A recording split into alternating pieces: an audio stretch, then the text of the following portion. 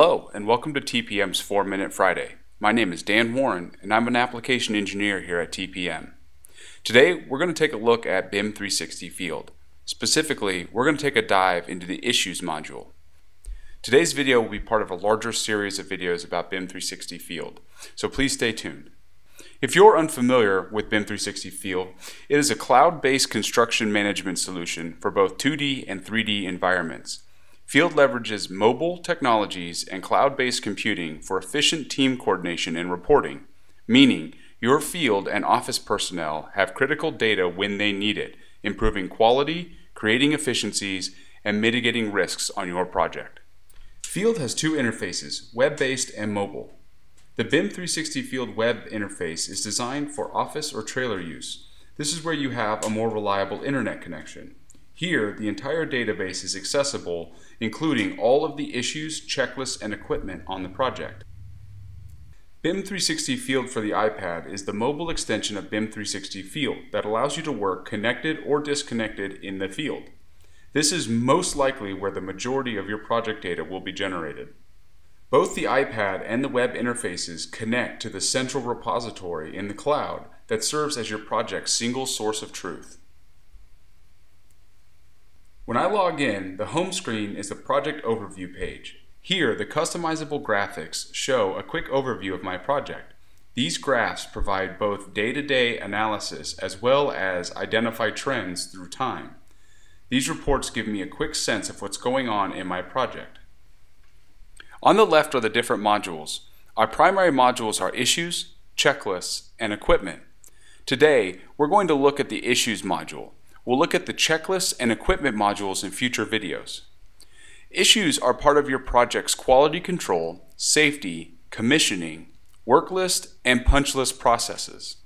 Since most of the data comes from the field, I'm going to switch to the mobile platform. In the field with an iPad, I can manually create new issues. Click the Add Issues button in the upper right and begin typing out the issue details. Note the quick type bar here above the keypad.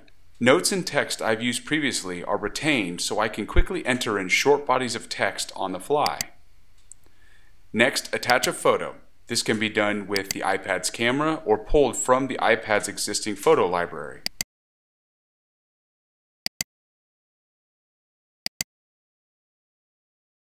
Then I assign the issue to a company.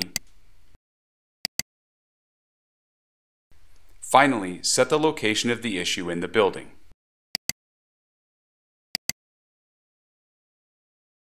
If I want, I can pin this issue to an exact spot in the drawing with the pin.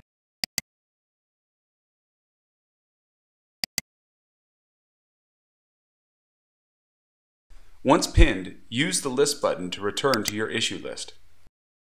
Now, the issue shows at the top of my list. Additionally, I can use an issue template to quickly generate my common issues. Press the issue template stamp in the upper right. Then, scroll through your template groups to select a specific issue.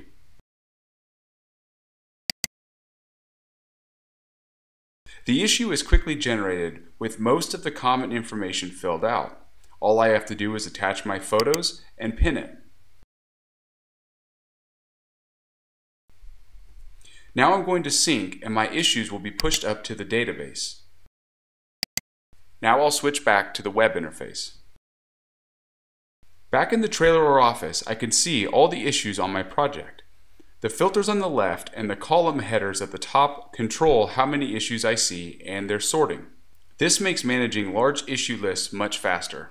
From here, I can open an issue by double-clicking on it. Now I can access the issue's associated data like description, equipment, company, status, and location. Under the Attachments tab, I can access any of the attachments on the issue, including any photos or documentation.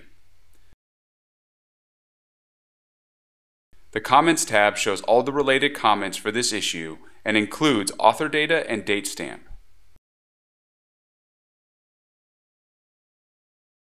So another quick note about issues. I can link issues together. To do this, check 2 or more issues, then drop down More Actions and click on Link Issues.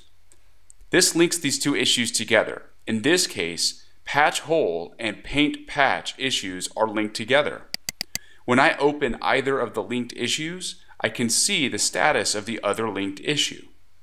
This is particularly useful if the two related issues are assigned to different contractors, as the person responsible for the latter work can see the status of the previous activity.